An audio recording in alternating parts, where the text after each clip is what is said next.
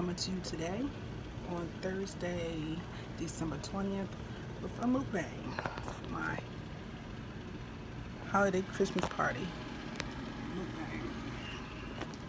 I don't know if you can see it or not. I got a bad glare.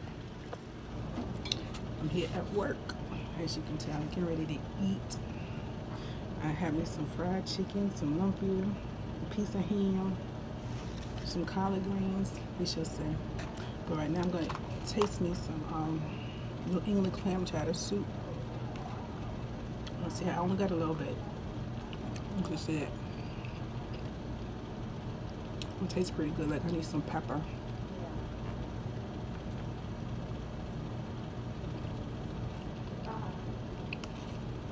It tastes fine. I definitely don't need any salt because there's bacon in this. But the person in me, I want some salt. But I'm not gonna mess with it. It tastes pretty good. I'm not gonna eat all these potatoes. All because I have some mashed potatoes and some mac and cheese on my plate already. But anyway, how's everybody doing? They're ready for the holidays or whatever it is that you celebrate.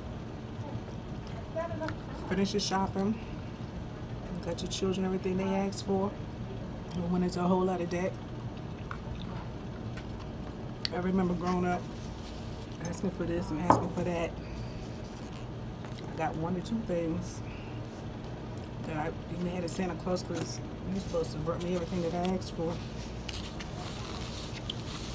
And that didn't happen. But anyway, we got a couple more days. 5 days to be exact. It's the 20th. December 20th. We have 5 days before Christmas.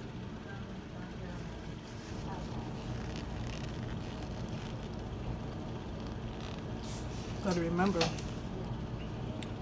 Christmas isn't about gifts and presents and eating. It's about the birth of Jesus.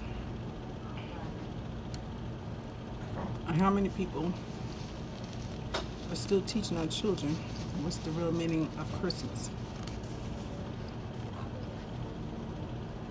Everybody doesn't have a house. Santa Claus cannot get down a chimney if you live in an apartment.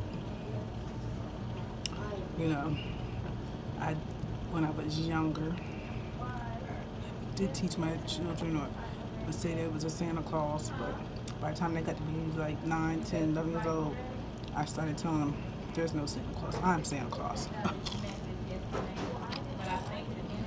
I'm the one that's getting up every day, punching a clock to make sure that you have for Christmas, not Santa Claus. How do you think, I know I did when I was younger, how do you think the Santa Claus went all the way around the world in one night? But when you're young like that, you really don't understand all the way around the world. But as you get older, you're like, that's impossible. Ain't nobody can get around and fly around and go to all these houses in one night. And then you get older, and your parents will start sneaking gifts and stuff in the house, trying to hide them. You go to sleep the night before Christmas Eve, and you don't sleep too hard and wake up in the middle of the night and go see what they're doing. You catch them wrapping gifts and putting bicycles and stuff together. I remember that.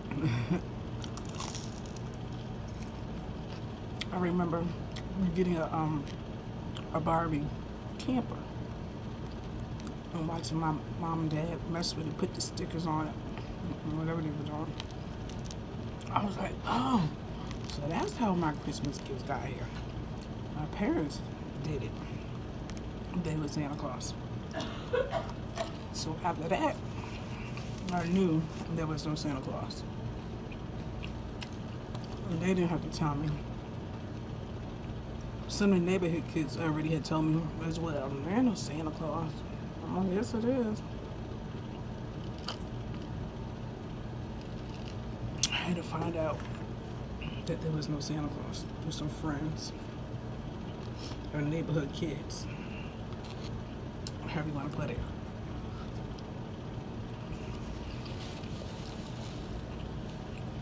Well, so far, everything's tasting pretty good. I know you don't want to mac and cheese. I need to be warmed up a little bit, but it'll be alright. Because I'm not going to eat all of it anyway.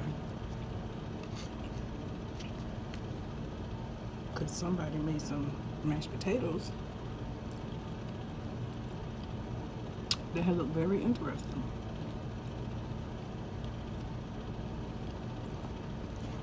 I don't know what they put in it.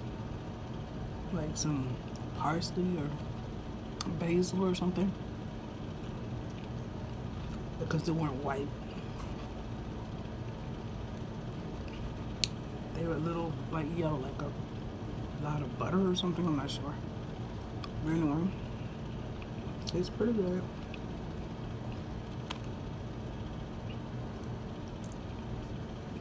Well, I'm gonna get back with y'all in a minute.